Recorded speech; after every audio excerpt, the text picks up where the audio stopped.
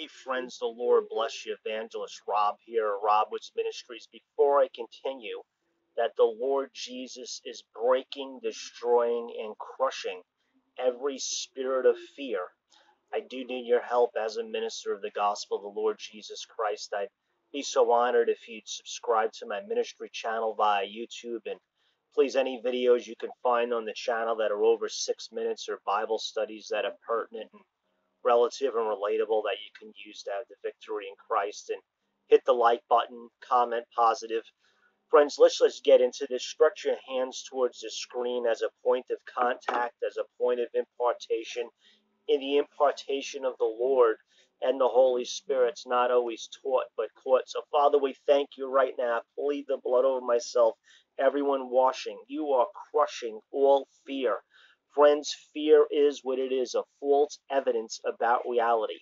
Over 99% of what people fear about never even comes to pass.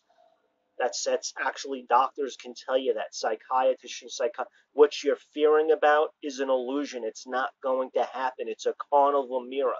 We crush that. And the reason why you have fear is because grace is only for today, and you're in tomorrow, and there's no grace for the future.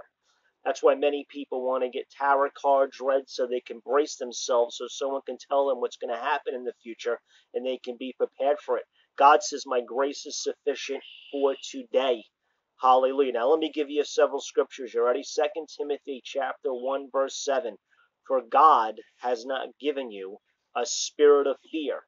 So if you have fear or a spirit of fear, God didn't give it to you. The devil or demons did, and you allowed them to. And I'm going to tell you how to get rid of them in about 3-4 minutes. If you hang with me and don't change the channel and have a little patience. Hallelujah. For God has not given us a spirit of fear, say this, but of power, of love, and a sound mind. And that's where it comes through the eye gate, ear gate, or mouth gate. When you start confessing things. That doesn't always happen like that, but it can sometimes. 1 John chapter 4, verse 18. There is no fear in love, but perfect love casts out fear, because fear involves torment. But he who fears has not been made perfect in love. When you have Jesus, and listen to me, some of you may be struggling with this. We all struggle with things. It doesn't mean something's wrong with you. There's no condemnation for those that are in Christ Jesus. The devil condemns, the Holy Spirit convicts. You just got to keep going, keep walking. The Lord's going to set you free.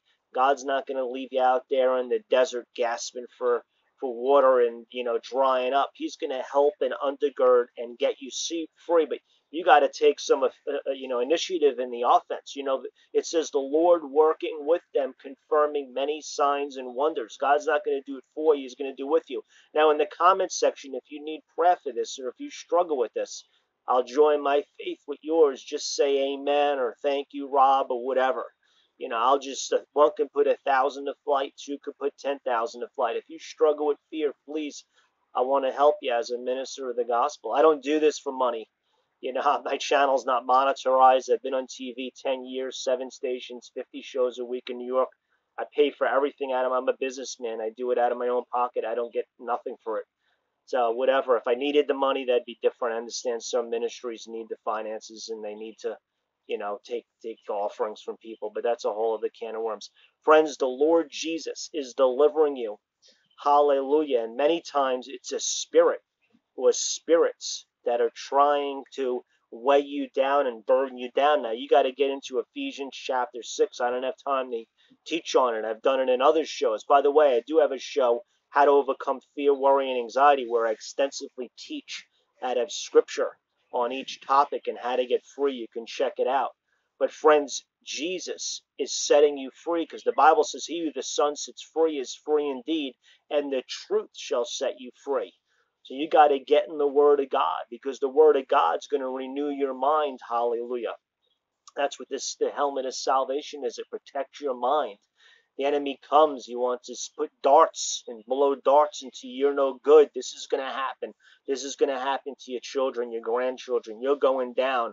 You're going to fail. Hallelujah. But you got to take up the shield. It says, above all, take up the shield of faith that extinguishes every fiery dart of the wicked. wicked one. Not some darts, every fiery dart. So you got to take the authority. Jesus has given us the keys to the kingdom. We have authority to trample on scorpions and snakes. Hallelujah. And the enemy comes to accuse day and night. But you got to not plead guilty. You plead innocent. You got to plead the blood. Because the Bible says we overcome by the blood of the Lamb and the word of our testimony. So praise the Lord, hallelujah. Pray your way out. Praise your way out. Worship your way out. Get in the word your way out. There's a way out, hallelujah. Jesus in the wilderness had to fast and pray to overcome the devil 40 days and 40 nights. And I love this. It says after the devil left him for more of an opportunity, he had nothing on the Son of Man. He left him for more of an opportune time. And it says Jesus left the wilderness, headed for Galilee, armed with the power of the Spirit. You're coming out of the wilderness, hallelujah. The Lord's going to deliver you. He's going to set you free.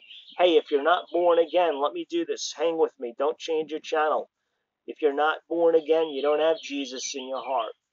And anyone that has loved ones, share this video with them if they're not Christian or born again, because you're not going to make it in heaven. You're not going to heaven in your own works. The most moral person cannot outdo what God's done. Salvation's a gift. It's by grace and grace alone. Hallelujah. And Jesus paid your sin debt on the cross, because we're all born separated from God due to original sin. So the most moral person under the sound of my voice cannot make it to heaven because they're separated. Say this prayer with me now. The Bible says if you confess with your mouth, believe in your heart that God raised Jesus from the dead, you shall be saved. Say this prayer. It's not reciting the prayer, but it's a declaration that you're turning your will over for God's will. Say, Jesus, thank you for dying on the cross of my sins. Thank you for being my Lord and Savior. Hey, the Lord bless you. Please subscribe to my channel. A comment positive. Hit the like button. Check out any videos over 6 minutes. The Lord bless you. Amen.